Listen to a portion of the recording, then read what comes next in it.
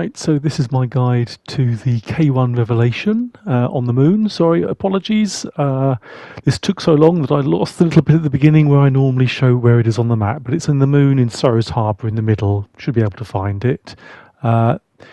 This was at the end of a very long run. I think this took me about 3 hours to do in total. Although it's a void burn, I tried various void weapons and I found it too inconsistent, so I went back to good old Anarchy. So you can try void weapons, but this is really, for me, this is the most difficult lost sector I've done. It's quite long, so you need to keep your focus, but there's also, because of the way that the mini bosses interlock at the end, the three separate areas, and they overlook each other, it's really quite difficult to do.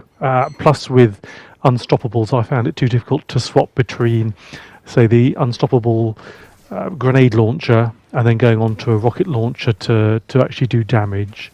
So you can see this entry room, I'm using a mixture of the grenades, the void grenades from the top tree, void warlock, and scout rifle. If I see a war mine cell, I'll blow it up. That will generally clear the room. There were a couple of bits where in the numerous times I did this, I found what I think are maybe not shortcuts, but things that make things slightly easier in a couple of places. Be aware also that attrition is on, so using a warlock is really quite useful because you get around the lack of health regen. So I think there's probably about 12 acolytes in this first room that spawn in a few waves, one after another. There'll be, once you've shot enough of them, they'll start trying to escape down to a lower platform. So I think actually I got rid of all of them there, in which case there's a barrier champion here. If you've killed everything, the barrier champion will also have jumped down. Oh, there must be a couple that are still alive. So usual thing, the barrier champion, get the breach and clear, get the grenade launcher on, and then just try and finish him off.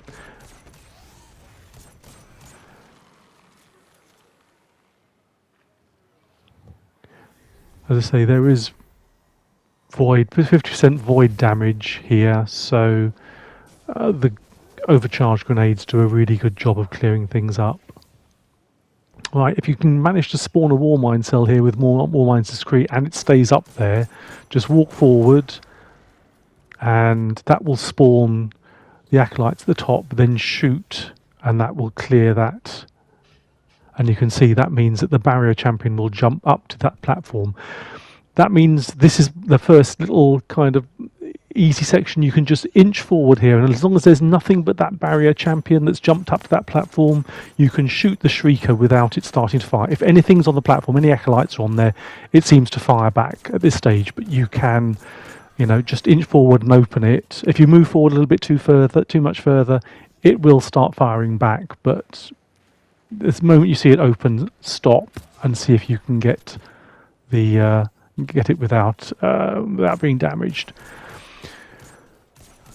Useful thing to note here is that the flame cannons that they're using here, I don't know what the technical term is, if you're standing right in front of them when they're firing, then they seem to miss you. You've got to be slightly off centre for them to hit you, which means, as I say, directly in front is a bit of a safe place to go. Now you'll get some cover up here on this platform, but you will need to keep moving because the acolytes will keep spamming grenades up here, and they're very good at hitting you behind whatever bit of cover you're on. The nice thing about this over the legendary is that the instead of a boomer knight up top, you've now got a barrier knight, and the boomer knight obviously is piling those arc shots down at you, which have area effect damage as well, whereas these barrier knights have, say, this flame cannon, which isn't as effective at range. So yeah, take your time picking the acolytes off here, I would say don't worry about the clock at all. If you're going for the solo here, the solo flawless clear, you're going to be going to orbit as soon as you die anyway. So just regard this whole thing as an untimed run. So you see, I'm trying to find a bead on these down here. The grenade does a really good job clearing that lot down there. If you find a group of them, obviously, grenade is good. Grenade launcher, I'm using the Salvager Salvo with chain reaction and the ambitious assassin, which if I was halfway decent at landing grenade shots would be quite good. Now this barrier champion, when he's positioned there, is really annoying because you hit him and he'll immediately jump to my left and into cover. So his right, my left. If he's where that acolyte is, or was a few seconds ago, it's a bit easier because he will tend to stay out in the open a little bit more readily, which means that he'll put the shield up and you can break his shield.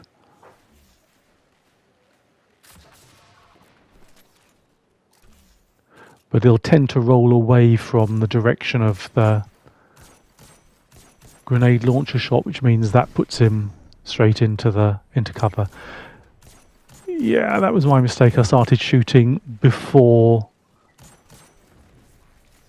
so I kind of completely messed that up. I started shooting and actually detonated my Salvo bomb much too early, otherwise that might have got him down.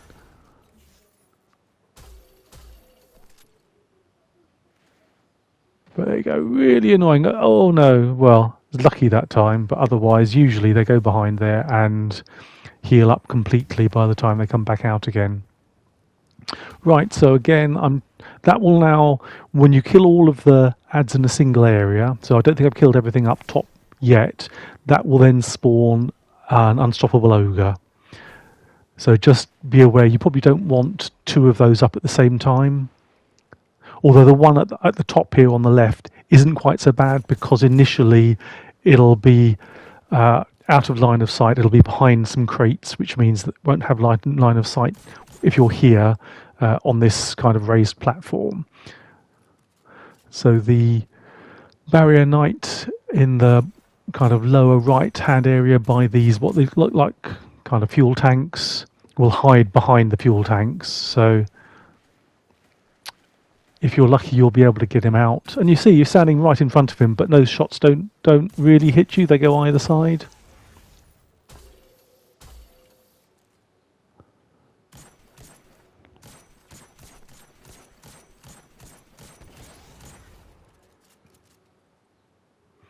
Right, not everything is dead down there yet. Otherwise, the ogre would have spawned. The ogre replaces what previously comes out in the legendary or the normal lost sector of solar shielded witches coming out.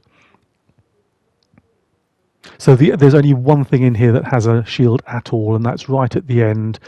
After you've killed the boss, or when you're killing the boss, you get an arc shielded melee knight coming out. So that's the one thing you will need, something with melee damage. That's why I've chosen Salvager Salvo, but in the event, Anarchy does a really good job as well, obviously.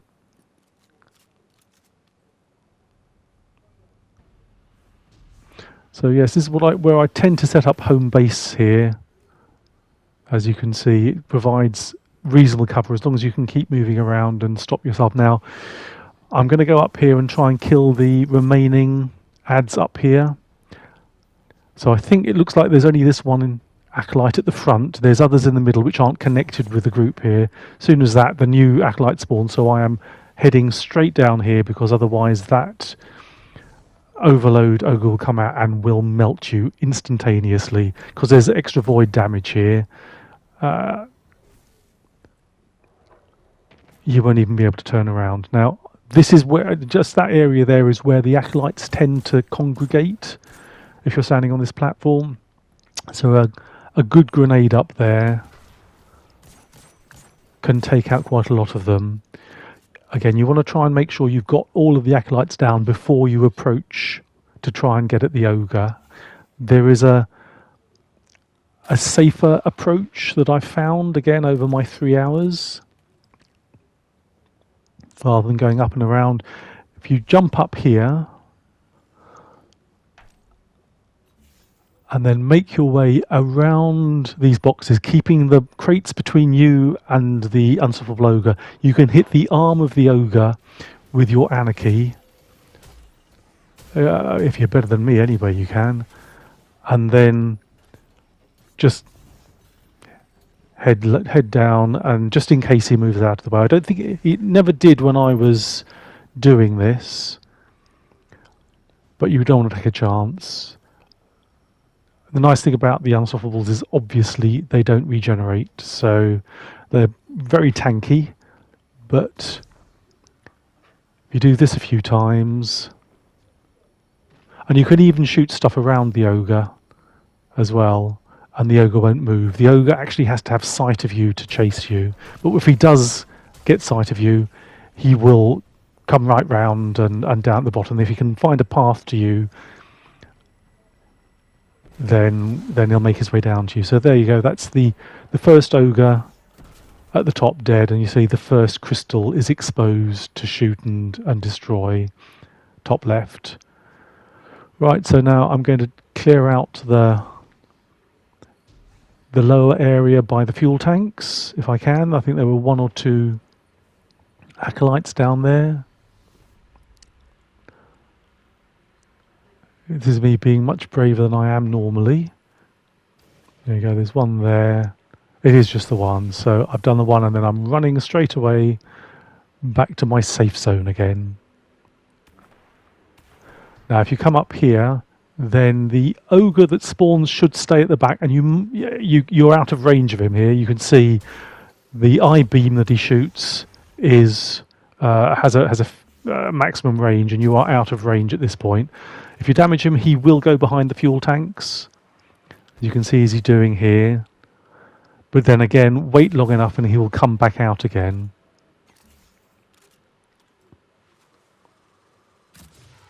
There we go.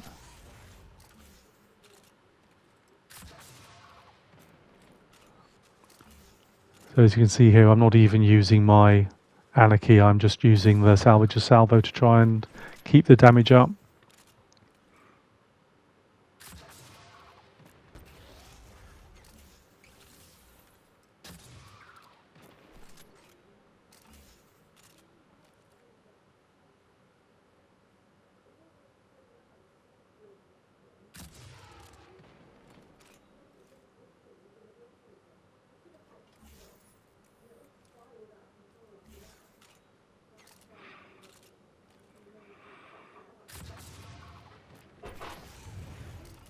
Here we go. So, second ogre down. Again, make sure you clear out the area. You don't want anything shooting you in the back here.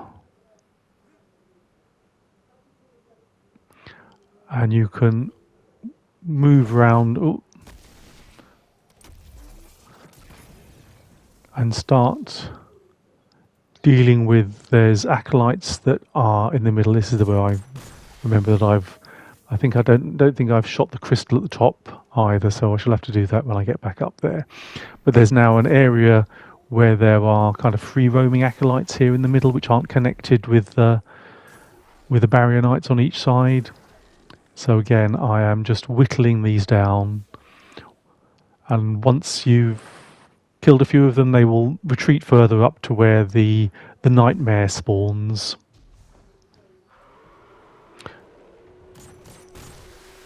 Second crystal down. So I will now, this is now my new home base pretty much. Slightly elevated so you get good sight lines into this middle area. And you can also peek round the side down into the area below, and the third area where there's a last barrier champion, and then the last unstoppable ogre.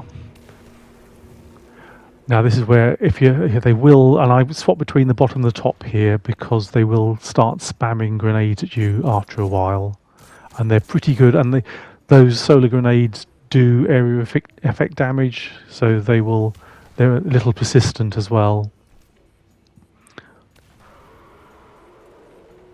So you can see they're hoiking them at me on a regular basis from the right hand side at the moment. So I'm going to take a quick look.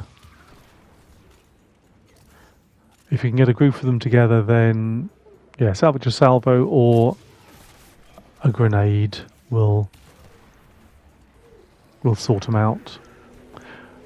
But as before, you want to try and get rid of as many of the adds as possible before you start doing the damage to the barrier champion, particularly taking the barrier down, because they'll just continually interrupt. And because it's void burn, of course, the shredders that the acolytes use, they can hurt once they start hitting you. Useful thing about getting them down low health is obviously you get the little marker above their head so you can see where they are, even though you've got chaff on.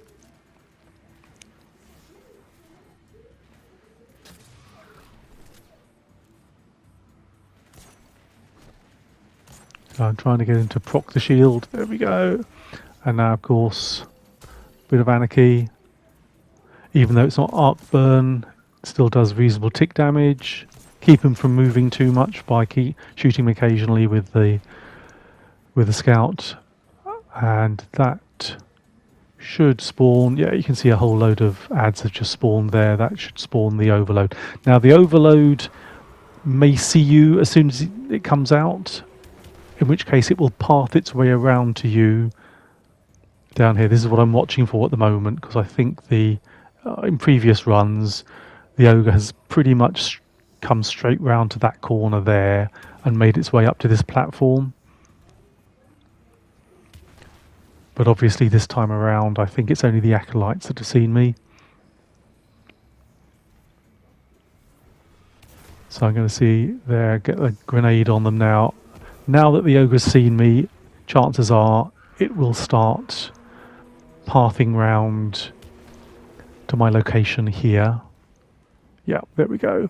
In which case, obviously, I'm looking for Breach and Clear and Unstoppable Champion. I will then jump off here and then use, jump up, do a little bit of damage, jump down, and in between the time where he's staying here, if you haven't damaged as much of that as that, I was a bit lucky that time, he'll make his way down to where you are there, and you can try and get the stun on him again. So right now I am just cleaning up the rest of the adds on the upper right hand side before I shoot the final crystal and then spawn the boss.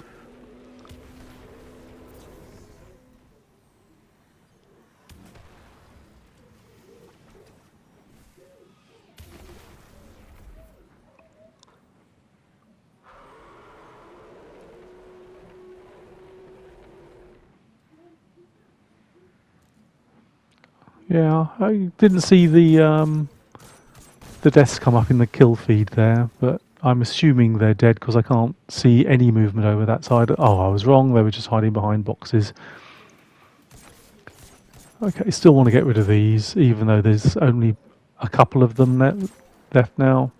Right, there we go. Now we can start working on the boss and the spawned adds in the boss area. So as soon as he's up, get Breach and Clear, get as much damage on him early. Get out of the way straight away though, because as soon as he spawns and is aware of you, you're in close range of that eye beam, which again will melt you in less than a fraction of a second. I had so many runs end at this point. Right, you will get couple of barrier champions, one with a fire with that kind of, and one with the boom cannon. The boom cannon is the one you want to get rid of first, because that can end your run quite quickly, because it's fires really quickly, does a lot of damage, does area effect damage, and he's pretty accurate with it. So I come down here and see if I can isolate him, get him open persuade to come out there on the left by himself. There we go, like that. and then try and get enough damage on him if he will cooperate. Try and get enough damage on him to... Well, he's not cooperating, to get the shield procced.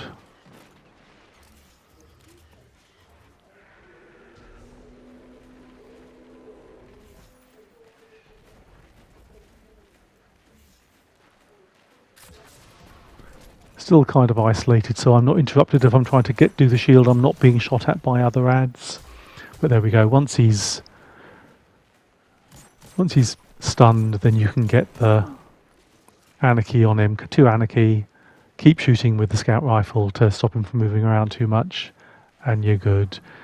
The other one is a lot easier because, as I say, those, while they do hurt a bit if you get hit by them, you can stand right in front of them at that distance and they'll pass either side of you.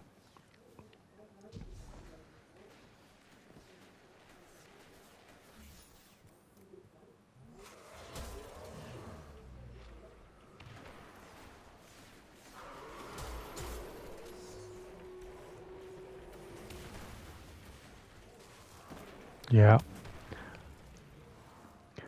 Again, don't get too aggressive, too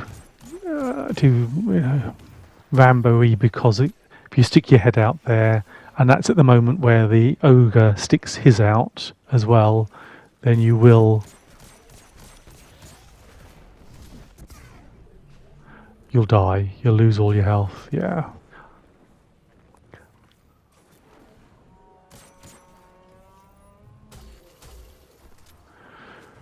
So I think that's the last of the champions that spawn, unless I'm much mistaken. So now, as you damage the boss here and chip away at the ads at the top, other waves of ads will spawn. Now, it will spawn a whole load of thrall here, and normally all 5 or 6 of them will run close together, and that one grenade thrown there will take them all out. But something's obviously stopped them coming down this time. So they all come at me one at a time, which is the first time that happened for me, but obviously, I suppose, be aware that can happen. Also be aware that there's snipers, void snipers, that will spawn at the top here. So don't stick your head out round the corner for too long, otherwise they will have a really good go at taking them off.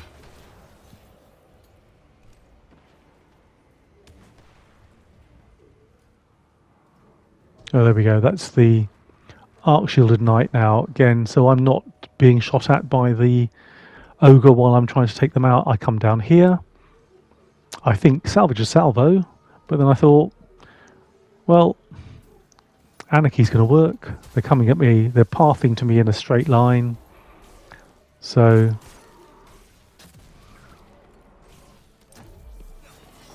and if you're free to do it, the finish is always the best way, always the safest way.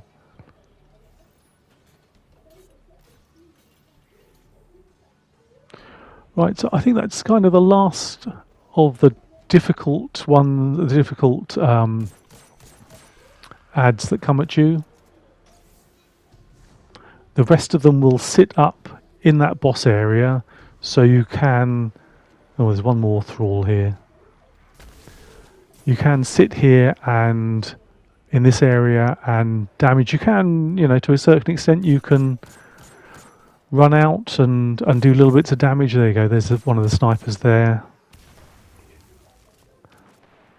You can throw grenades out, but after, I don't know if it's a fixed time or it's after a certain number of enemies, there's a trigger, but the ads that are up there will despawn fairly shortly.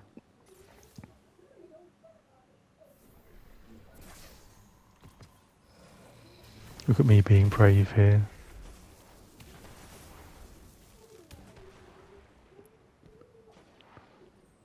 Being brave and then running away, like all good heroes do.